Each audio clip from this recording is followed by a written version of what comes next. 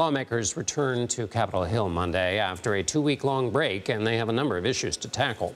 That includes aid to Ukraine, which has become a tricky point to navigate among Republicans.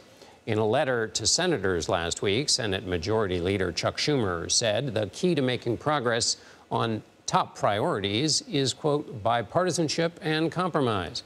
For more, CBS News congressional correspondent Nikole Killion joins me now. Nikole, billions of dollars for funding for Ukraine is stalled. Everybody who wants that to pass says it is desperate. The Ukrainians are desperate for the money. The Senate passed its own version in February. What's going on in the House?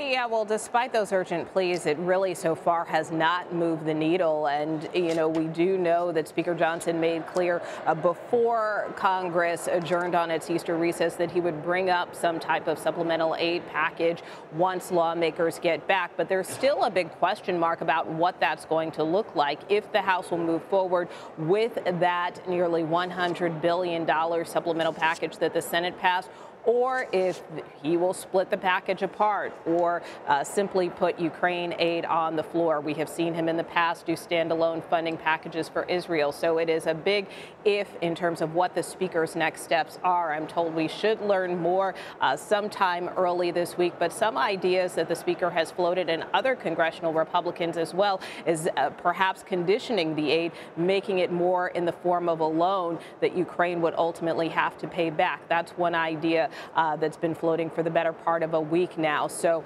whether or not some type of Ukraine aid package has that type of dynamic to it, again, remains to be seen. But the Speaker has made clear over the recess that he might make some tweaks to the package. Congresswoman Marjorie Taylor Greene has used the procedural technicality, well, not a technicality, the procedural tool to remove a speaker, a motion to vacate the House speakership. That was used to bounce Kevin McCarthy. How different are things, or how threatened is the current speaker from this motion to vacate? Well, it's interesting, John, because Congresswoman Greene is actually holding a town hall this evening in Georgia where this issue has come up. The Congresswoman continues not to necessarily put a timetable on this, although we know over the course of the recess she has kind of renewed her threats of potentially ousting the Speaker, saying that it is time for a new Speaker in the House. And some of her opposition has to do in part to the potential possibility that the Speaker may put Ukraine aid on the floor, which is something that Congresswoman Greene opposes.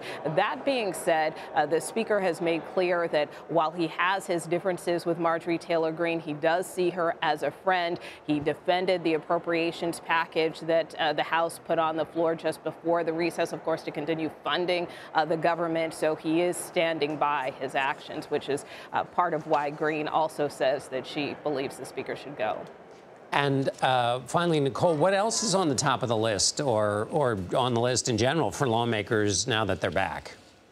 Well, as I mentioned, it's a big question mark in terms of what the next steps will be with respect to the supplemental aid package. So we're watching closely on that front. Perhaps the biggest thing to watch this week is also we expect the House to move forward in presenting their impeachment articles against Secretary Alejandro Mayorkas to the Senate. Leader Schumer has made clear that the Senate is prepared to receive those articles this coming Wednesday, that senators will be sworn in for a potential trial this coming Thursday. But again, another big if, whether or not Senate Democrats will try to table this and dismiss this trial altogether. There's a lot of chatter that could potentially happen, but the leader does have a number of tools at his disposal to either move forward, to slow walk this, or again to dismiss it altogether.